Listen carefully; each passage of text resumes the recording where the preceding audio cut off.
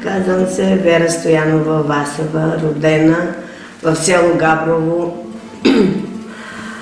граничещо с Македония, в полите на Влахина планина, малко планинско село, израсла в бедно работническо семейство. Учихме в две училища, имаше тогава.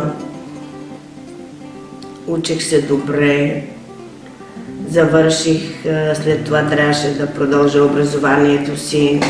Въпреки бедността, моите родители ме изпратиха тук в Благоевград педагогическо училище 5 години.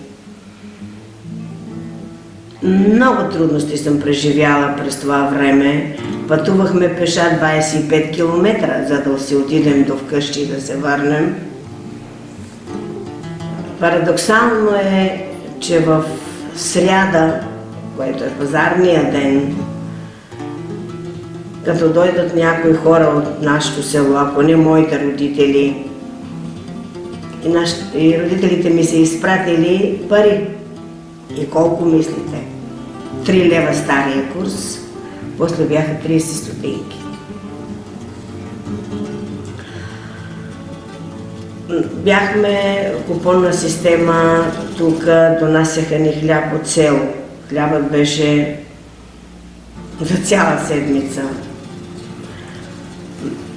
Макар и малка, все пак в тинейджърска възраст, когато татко ми сутрин отсъмваше при нас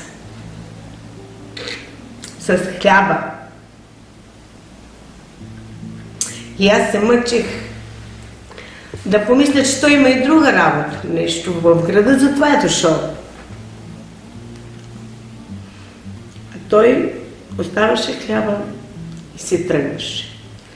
Пътувал и 25 км отиване, 25 връщане, през нощта, в студ и сняг и мраз. Това беше. После малко нещата се пооправиха. Имам един случай. Ходихме с престилки. Ученически, имаше тогава униформа, барети с монограм.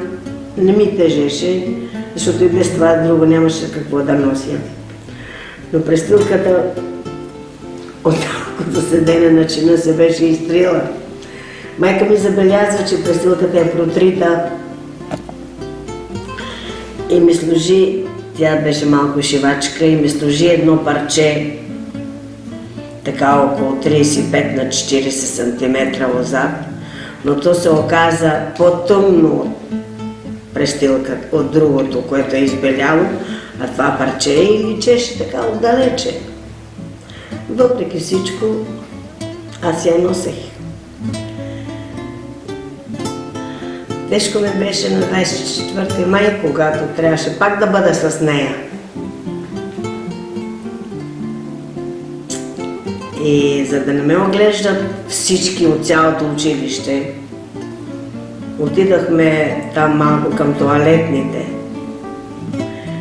И когато вече започнаха да свирна физкултурника да се строяваме, и аз се мъкнах в строя, мислейки, че не всички са ме забелязали с кърпената престилка.